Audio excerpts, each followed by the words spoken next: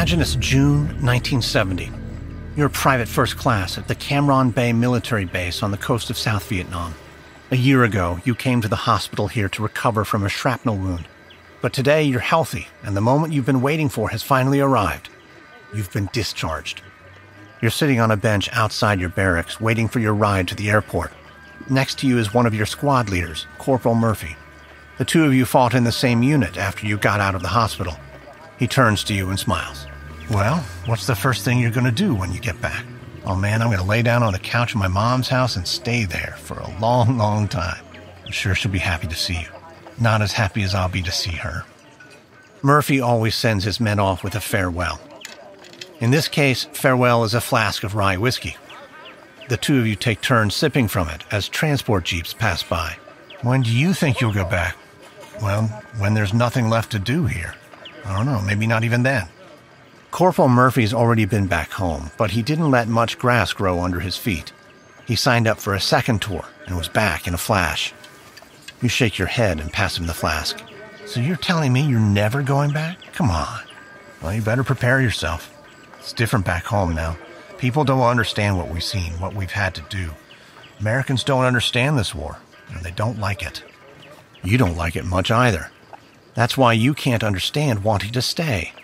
You've seen too many things here, like that time when an ammunition truck exploded right in front of you, killing 12 of your friends.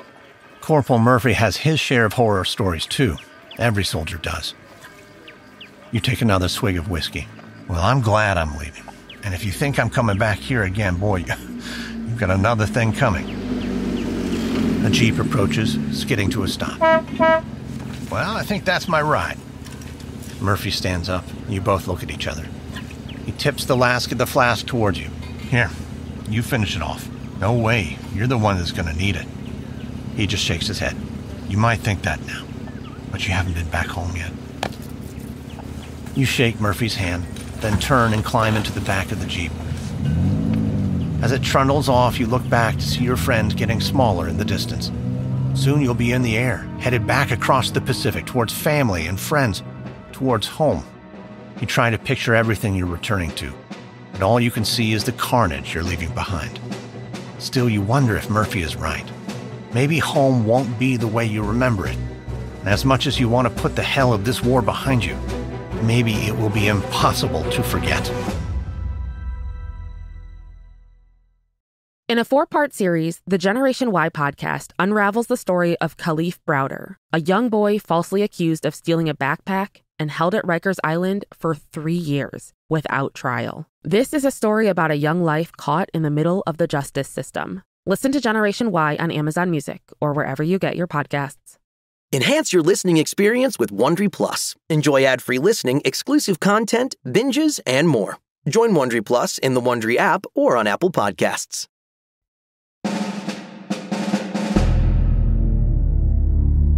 From Wondery, I'm Lindsay Graham, and this is American History Tellers. Our history, your story.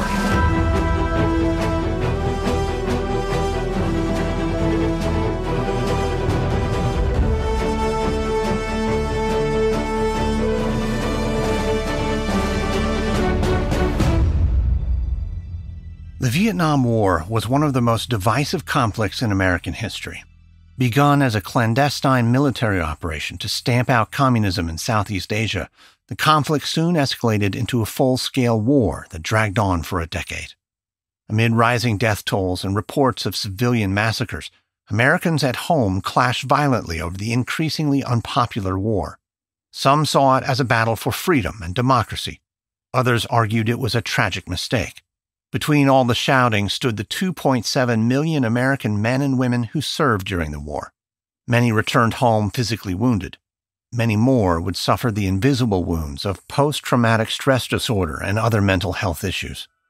Over 58,000 Americans died fighting in the unsuccessful war. Afterwards, the country turned towards creating a memorial to those lost. But plans for a memorial to the Vietnam War themselves soon became polarizing, leading to a bitter, prolonged dispute. The battle over the memorial would spark a cultural debate on the nature and purpose of art in America, and lead to a reckoning over how a nation heals the wounds of a collective loss. This is the last episode in our series on America's monuments. 58,000 names. In the early 1970s, veterans of the Vietnam War returned home to a nation divided. Many Americans were exhausted by the devastating toll of a failing war. Unlike the soldiers who had returned triumphant after the victories of World War I and World War II, Vietnam veterans came home to face confusion, indifference, or outright hostility. Many returning veterans found it difficult to obtain the government benefits and services they needed because the Office of Veterans Affairs had allocated too many resources to older veterans from Korea and World War II. And many struggled to reacclimate to civilian life and to a nation where by 1971, 3/4 of Americans opposed the war they'd fought in. In 1973, Congress made their first attempt to officially recognize the tremendous toll that the war took. An Illinois representative proposed a resolution to honor the Vietnam War dead with a grove of trees. The resolution passed, but went nowhere. On April 30th, 1975, with the fall of Saigon to North Vietnamese forces, the Vietnam War finally came to an end. But echoes of the trauma and loss lingered in the minds of the American public and its veterans. It was unclear how the country could begin to heal itself, or how a commemoration or a memorial could help that process. Then in 1977, the Washington Post ran an editorial written by a 27-year-old veteran named Jan Scruggs. The piece was focused on what he felt was a continued indifference toward his fellow Vietnam veterans. Scruggs wrote, "Perhaps a national monument is in order to remind an ungrateful nation of what it has done to its sons." As a teenage member of the 199th Light Infantry Brigade, Scruggs was wounded in battle by a rocket-propelled grenade. After a stay at a military hospital, he returned to combat, only to watch 12 fellow soldiers die in an ammunition truck explosion in 1970. "That's what gave me PTSD," he would later say. After returning home, Scruggs turned his energies to helping establish mental health services for his generation of vets. Although he agreed with many vets that the VA needed reform, Scruggs knew there was a larger, more symbolic issue. No one had yet figured out how to memorialize such a prolonged and problematic war, or how to build a monument for the first modern war America had lost. Scruggs set aside his own conflicted feelings over the rightness or wrongness of America's role in Vietnam to begin to think about how to create a memorial himself. Beginning with $2,800 of his own money, Scruggs initiated a campaign in early 1979 to solicit donations and raise over $1 million toward the memorial's construction. He formed a nonprofit foundation called Vietnam Veterans Memorial Fund. He knew little about fundraising and less about lobbying, but his charisma and earnestness started making a mark in Washington, D.C. Then Scruggs found a willing ear and $10,000 from businessman Ross Perot. Perot's college roommate at the U.S. Naval Academy had been killed in action in Vietnam, and Perot felt emotionally bound to the issue. More donations followed, and by Memorial Day of 1980, just 1 year later, Congress took up Scruggs' call. Lawmakers passed a bill authorizing 3 acres in Constitution Gardens on the National Mall for a Vietnam memorial. Following a speech by President Jimmy Carter, Scruggs spoke to the press about how his foundation would choose the design for the memorial. "We do not seek to make any statement about the correctness of the war. Rather, by honoring those who sacrificed, we hope to provide a symbol of national unity and reconciliation." But what the symbol would look like was anything but certain. Scruggs' group announced it would hold a design competition. It would be judged blindly and open to anyone. The rules were simple. Submission should be reflective and contemplative in character. The names of all 58,000 fallen soldiers would have to be incorporated into the design. And lastly, all entries would have to be non-political. They were to express no opinion whatsoever about whether the war had been right or wrong. Organizers sent the rules and a call for submissions to architecture firms, as well as art and architecture schools across the United States. And all across the country, designers, artists, architects, and even college students began readying their submissions. Imagine it's late January 1981. You're an architecture student at Yale University. This semester, you signed up for a class called Funerary Architecture from the Stone Age to the Present.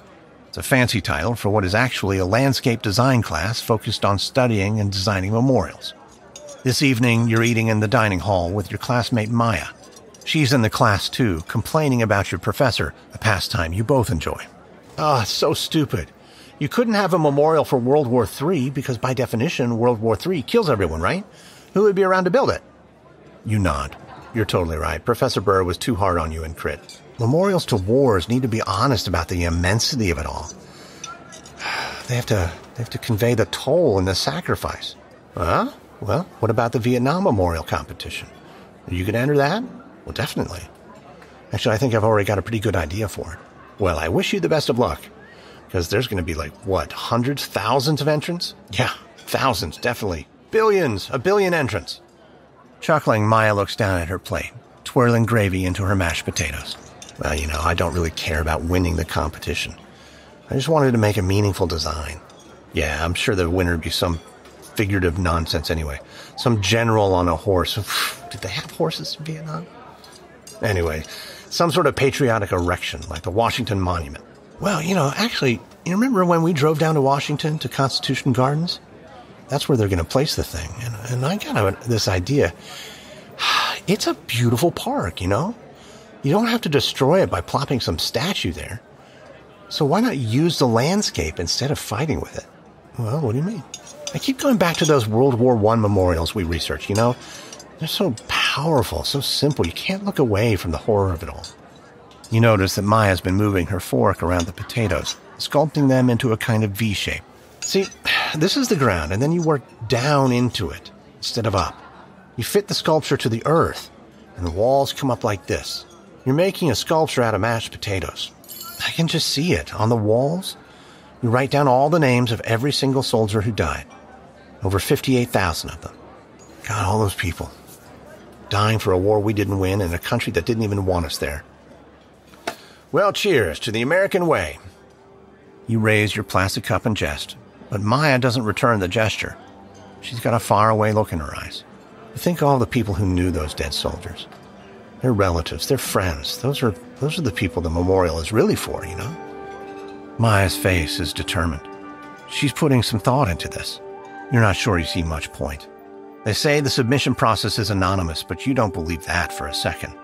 The powers that be aren't going to entrust the design of such a high-stakes memorial to some college student, even one as talented as Maya. Maya Lin was a 21-year-old landscape architecture major at Yale University. Her professor, Andreas Burr, encouraged all 9 of the students in his funerary design class to submit for the memorial competition.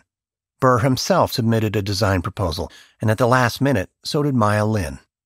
The Vietnam Memorial Design Competition received more than 1,400 submissions, so many that the Memorial Fund acquired a hangar at Andrews Air Force Base to display all the entries for judging. To oversee the competition, the Memorial Fund appointed an architect named Paul Spreyergen, and he in turn selected a panel of 8 jurors to judge the entries. The jurors were a mix of artists, architects, and urban designers, but none of them were veterans of any war.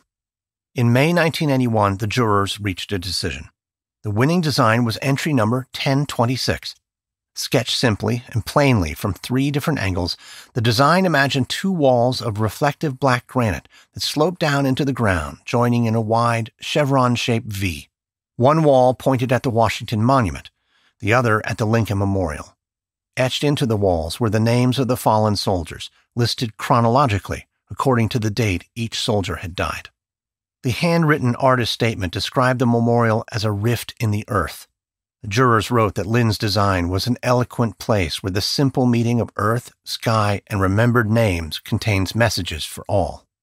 But if the jurors were surprised that the winning entry was a college student named Maya Lin, no one was more surprised than Lin herself. A retired Marine colonel sent by the Memorial Fund stunned Lin when he arrived at her dorm room and informed her that she'd won the competition. Her prize was $20,000, $60,000 in today's money. Pleased and excited with Maya Lin's vision for the memorial, Jan Scruggs rushed to show the winning design to Ross Perot. Since his initial donation, Perot had contributed an additional $160,000. But now, seeing Lin's design, Perot balked. Up to this point in history, traditional war memorials had been of men engaged in battle, a hero leading a charge against an anonymous enemy, soldiers caught in the moments just before or after victory. With her winning design, Maya Lin challenged that tradition. Instead, she created something pointedly abstract. The Vietnam Memorial was a question mark rather than an exclamation point, and Ross Perot despised it. Soon he would be joined by other vocal dissenters, Vietnam veterans who would argue against Lin's design and against Scruggs and his foundation. The debate would pit veteran against veteran and threaten to swallow any goodwill the memorial might generate. Like the conflict it sought to commemorate, the Vietnam Memorial itself would become a magnet for controversy, protest, and anger.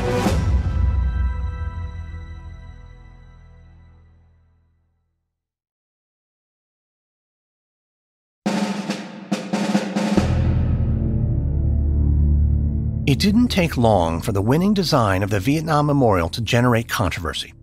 But it wasn't just the design. It was the woman behind it that some people objected to. Maya Lin was born in 1959 and raised in Athens, Ohio. Her parents were Chinese immigrants. Lin's father was an accomplished potter. Her mother was a poet and scholar of Chinese literature. As she explained in an interview, "I was born and raised in the Midwest, surrounded by non-Chinese people. I never really looked at myself as a minority. I looked at myself as just like any other kid." But some of her critics used her identity as a way to discredit her. Cartoons depicted her as a sinister Asian figure, undermining American troops. Male critics pointed to her youth and gender as reasons to dismiss her. Still, Lin's design struck a chord with many. Even though she had no personal experience of the war she sought to commemorate, her design and its underlying concepts stood out to the jury of the Vietnam Veterans Memorial Fund. In a statement written as part of the proposal, Lin explained her thinking. "I imagined taking a knife and cutting into the earth. Names alone would be the memorial. There was no need to embellish the design further. The people and their names would allow everyone to respond and remember. Black granite would make the surface reflective and peaceful. The mirrored effect would double the size of the park, creating two worlds, one we are part of and one we cannot enter." Lin's design featured another striking choice. The names of the dead and missing soldiers would be listed year by year in order of the date that they were declared dead. In this way, the names of the soldiers would tell the story of the war against the sparse V-shaped walls. A returning veteran would be able to find his or her time of service when finding a friend's name, Lin wrote. It would create a psychological space for them that directly focused on human response and feeling. But Lin's intentions were quickly lost in a torrent of controversy. As soon as the Vietnam Memorial's design was announced in the press, letters from outraged veterans began to pour into the offices of the Memorial Fund. One complained that the design had all the warmth and charm of a black dagger. An Army major wrote that the memorial was just a black wall that expresses nothing.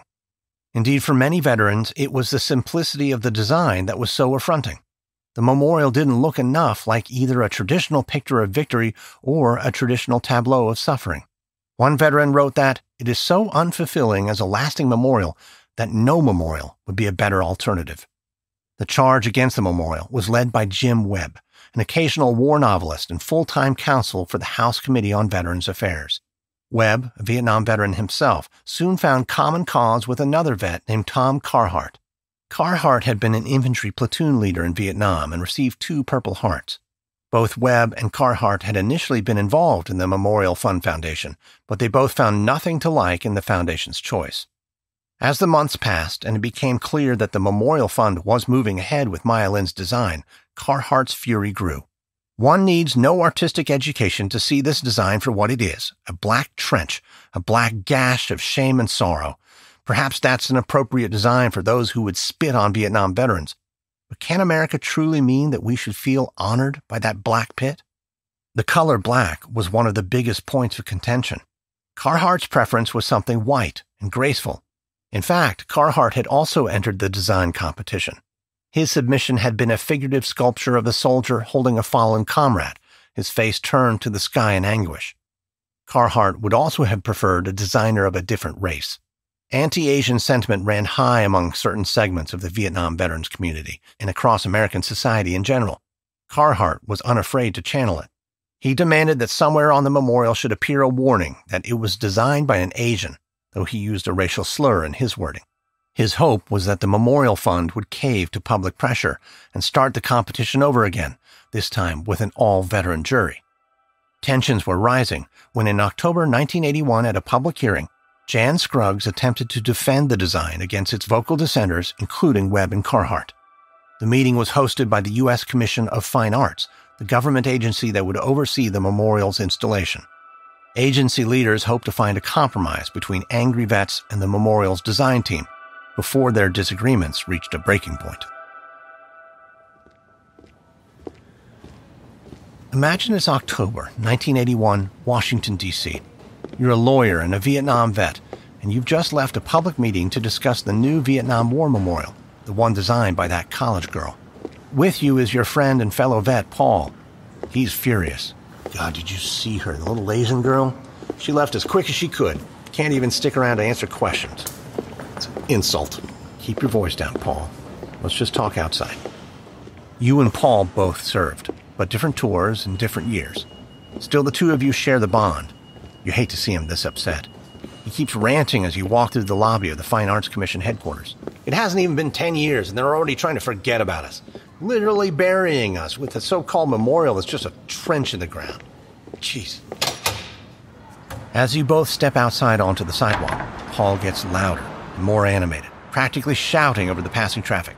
You know, he's right, that Carhart guy. The memorial is shameful. Who paints a memorial black? You think 2 million veterans want to be filled with shame? This evening was the second public viewing of the memorial design, and it was as contentious as you thought it would be. The designer was there, the Lin girl, and you could tell she was upset. Everyone was upset. You can hear other people arguing as they spill out on the sidewalk beside you. Paul, I don't know. The thing is, I kind of like the design. I don't think it looks shameful. I think it's meant to be contemplative and reflective. Paul wheels around to face you. You're telling me you're okay with it? Well, that's not what I would build, but I don't build monuments. I think the design is appropriate. Paul shoves his finger in your face. There's not a damn thing appropriate about death, about people dying for their country with nothing to show for it. Paul turns and starts walking away. Hey, Paul, my car's this way. I'll walk. It's starting to rain. Then I'll walk in the rain. You throw up your hands. You know there's no use trying to reason with Paul when he gets like this. The wounds of the war are fresher for him than they are for you, and he's taking this memorial personally. Then again, why shouldn't he? To anyone who fought in the war or lost a loved one to it, it is personal. You feel that way too. But you were serious when you said you liked the Lin girl's design. You appreciate the starkness of it, the simplicity. But so many people seem to hate it. Memorials are supposed to bring people together, not divide them. Maybe the critics have a point. Maybe all your fellow veterans who've suffered this long deserve some sort of compromise, something that will help them finally find some peace. After the Commission of Fine Arts meeting ended, several veterans turned on each other. Jan Scruggs confronted Tom Carhart on the sidewalk, calling him a traitor and wondering out loud whether they taught disloyalty at West Point. Jim Webb called Scruggs pathetic, and Scruggs shot back that Webb was a cocky platoon leader, a member of the elite and snobbish officer class. In the days and weeks that followed, more veterans spoke out against the memorial. A prominent admiral resigned from the memorial fund. The Marine Corps League spoke out against it, and Ross Perot echoed Carhart's call to scrap the design and start a new competition. But despite all the protests, Scruggs stuck to his guns. And after several days of public hearings, members of the Commission of Fine Arts put the official stamp of government approval on Lin's controversial design. Undaunted, Jim Webb recruited 30 congressmen to co-sign a letter to President Reagan. Part art critique, part cease and desist, the letter demanded that Reagan ask his Secretary of the Interior to withhold permission for the groundbreaking, scheduled for just a few months away. But the president and his advisors declined to get involved.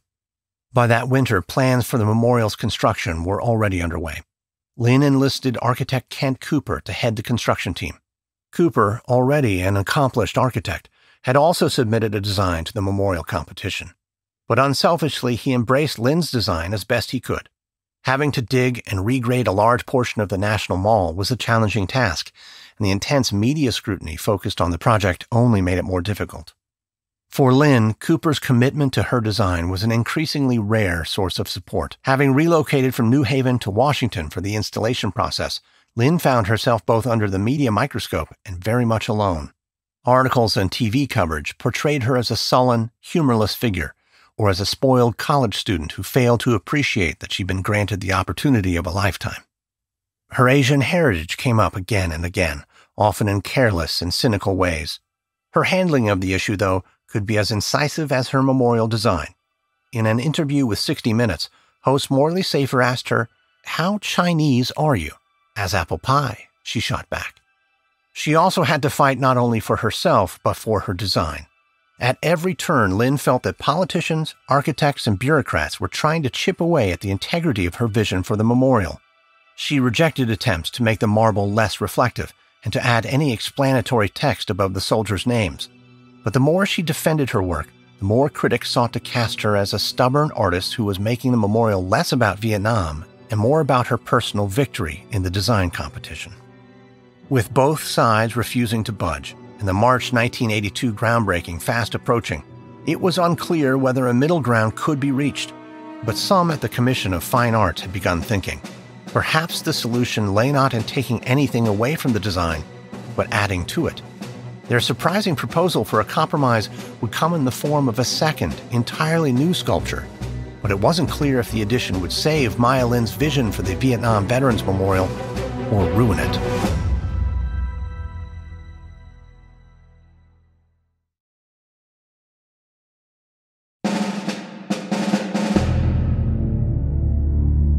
In the spring of 1982, organizers broke ground on the National Mall for the Vietnam War Veterans Memorial. But this only inflamed the controversy surrounding the memorial's unconventional design. To many involved in the memorial's installation, it was clear that the voices of the critics needed to be acknowledged. Jan Scruggs, the head of the Vietnam Veterans Memorial Fund, realized this as much as anyone. The Memorial Fund offices had been besieged with angry letters from all across the country. And this was the last thing Scruggs had envisioned when he'd started the Memorial Fund 2 years earlier with his own money. Pressure was building from all sides to scrap Maya Lin's design entirely, or at least temper it with some kind of compromise. So Scruggs listened to a proposal from a 4-star general named Michael S. Davison. Davison spoke at a small, last-minute meeting of senators and members of the military. His proposal was this: add a second, figurative sculpture to the memorial site, a sculpture that would be more fitting, more heroic, and more traditional. Jim Webb, one of the memorial's loudest critics, thought this was a brilliant idea, and he even had an artist in mind. Frederick Hart had placed third in the Memorial Fund design competition. A 38-year-old figurative sculptor, Hart's work was muscular and realistic. His monument would be simple, a bronze sculpture of slightly larger-than-life soldiers, one white, one black, one Hispanic. The sculpture would not be complex or controversial. There would even be a flag. It would stand just above the vertex of the existing 2 walls, towering over the grounds. But now it was Maya Lin's turn to voice displeasure. After enduring a year of verbal abuse in the press, she insisted her memorial was not worth compromising. If compromised, it becomes nothing, even if it's a 250-foot-long nothing. Hart responded, "It's not Maya Lin's memorial, nor Frederick Hart's memorial. It's a memorial to, for, and about the Vietnam veterans to be erected by the American people, in spite of what art wars occur." Lin had already defended her design against the Memorial Committee's ideas to add protective railings and a bandstand. At an October 1982 meeting of the Commission of Fine Arts, with only a month into the memorial's opening, she urged commission members to reject Hart's sculpture altogether. Lin argued that any additional monument would make the entire wall and the space surrounding it simply a backdrop with some soldiers' names on it. Under the new proposal, the wall of soldiers' names would become nothing more than a retaining wall. A compromise was brokered. Hart's second sculpture would be included, but it would be placed far back from the wall. In the Commission's words, it would create an entrance experience to the memorial. It was little comfort to Lin that Hart's sculpture would not be ready until 1984, 2 years later. But it did mean that the memorial dedication in November would present the design as Lin and the Memorial Fund originally intended. Meanwhile, Lin and architect Kent Cooper's construction had other challenges to face, starting with where to source the memorial's black granite. The best granite came from Sweden or Canada, but some members of the Memorial Committee saw both countries as symbolic havens for draft dodgers. So the final granite slabs were shipped from India, and to accommodate all 58,000 names, the original size of the walls had to be doubled and their height extended. Lin also continued to resist calls to display the dead soldiers' names alphabetically. She pointed out an obvious drawback to the approach. There were 667 soldiers named Smith. Listed alphabetically, each man's uniqueness would fade into a confused mass. She insisted that the names should be displayed chronologically, according to the date of each soldier's death. Lin would later explain, "I knew the timeline was key to the experience. The design is just a list of the dead. To find the name, chances are you will see others close by. And you'll see yourself reflected in them." Dedication Day arrived on November 13th, 1982, 2 days after Veterans Day. On a cool, cloudy Saturday morning, a parade of 15,000 veterans marched down Constitution Avenue from the National Gallery to the memorial. Flags, banners, and regimental colors were proudly on display, while some veterans carried handmade signs protesting the war. Despite all the controversy, the dedication ceremony itself took place without protest. At a podium near the memorial, speakers introduced Jan Scruggs to polite applause. Jets flew over the National Mall. The U.S. Marine Band played, but the focus remained on the veterans. Soldiers of all ranks and ages solemnly approached the wall of names, gazing at and touching the black reflective granite. The memorial honored the dead, but it would be up to the living, survivors and family members, to accept it. Imagine it's November 1982, Veterans Day weekend. You work as a general contractor in Silver Spring, just north of D.C. But today you've taken a cab down into the city, to the National Mall, to meet your little brother and see the new Vietnam Memorial. You see James there on the edge of the crowd, right where he told you he'd be. The two of you haven't spoken in a while. He's younger, by 7 years, but he greets you with a wry smile. "Good to see you, old man. Good to see you, little brother. Gotta tell you, I'm surprised you wanted to see this. Well, I figured I'd come down here, take in all this nonsense for myself." The two of you head into the crowd. James missed Vietnam. By the time he was of age, they'd ended the draft. So instead he went on to college. You weren't so lucky. The two of you fall in line with a slow-moving crowd. It takes a moment before you realize you're walking down a slope, into the earth. James makes small talk as you shuffle along. "Well, tell me, you've been doing okay?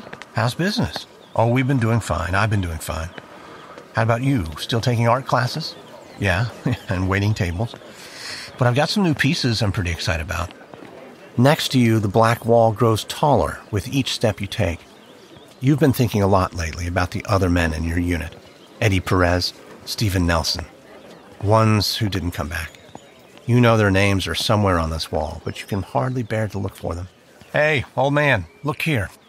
Your brother James has stopped in front of one of the panels. "You were there in 71, 72, right? Would you like to find some of your friends? I have a map of the panels. They should be around here somewhere." You look up at the names. So many names, and your face reflected in them. Around you, other veterans are softly crying. Some are touching the wall, running their fingers over the names. It's so quiet down here. James lowers his voice to a whisper. "Let's find them. What were their names?" His voice is so gentle, so kind. You realize that the two of you have barely ever discussed the war before today. You weren't prepared for this moment at all. The place you're standing in is beyond a memorial or a fancy artwork. It is something else entirely. It's a sacred space. Looking into the walls of dark, polished granite, you start to scan the names. Soon enough, you'll find the ones you're looking for. Visitors to the Vietnam Memorial encountered a path that slowly carried them down into the earth. As it did, the walls of black granite rose up beside them, revealing thousands of names. Without the imagery of flags or soldiers in combat to distract, the names themselves became the substance of the monument. The high shine of the black granite reflected the park surrounding it and the viewers' faces as they tried to commune with those names. As Lin intended, the walls created two spaces, one we are a part of and one we cannot enter. On the day of the dedication, Maya Lin stood on the upper level of the memorial, just another face in the crowd. She was proud of what she'd accomplished, but also understood that even though the wall's design was hers, it now belonged to the world. She later recalled, "I was in tears, watching these men welcoming themselves home after almost 10 years of not being acknowledged by their country for their service, their sacrifice. The controversy surrounding the memorial didn't instantly vanish from the pages of the press, but visitors hailed the monument for its interactivity, its tranquility, and emotive power. After the memorial's opening weekend, there was suddenly little room left for conflict or criticism. That same weekend, Frederick Hart celebrated his commission by hosting a thank you dinner for his supporters, including Jim Webb and Tom Carhart. 2 years later, Hart's memorial, entitled The Three Soldiers, was installed adjacent to Maya Lin's. For his work, Hart earned $300,000, 15 times what Lin received. The Vietnam Memorial remains one of the most visited sites in the National Park Service. Veterans come to find the names of their fellow soldiers. Families look for the names of their loved ones. They leave poetry and artwork as remembrances. A visit to the memorial inspires the emotions echoed in the words of columnist James Kilpatrick. Kilpatrick had been one of the memorial's most vocal opponents, but after seeing it, he wrote, "Nothing I had heard or written had prepared me for the moment. I could not speak. I wept. This memorial has a pile driver's impact. No politics, no recriminations. The memorial carries a message for all ages. This is what war is all about." Maya Lin had the vision and temerity to create a space that defied convention, and in so doing, she solemnly, respectfully, and honestly memorialized the fallen veterans of the Vietnam War. "I did not want to civilize war by glorifying it or forgetting the sacrifices involved," Min wrote. "The price of human life in war should always be clearly remembered." From Wondery, this is episode 6 of America's Monuments from American History Tellers. On the next episode, I'm speaking to Clint Smith, staff writer for The Atlantic and author of How the Word is Passed, a look at how monuments and landmarks across America grapple with the history of slavery. We'll talk about the complicated history of some of the monuments in this series and the national conversation happening right now around Confederate statues.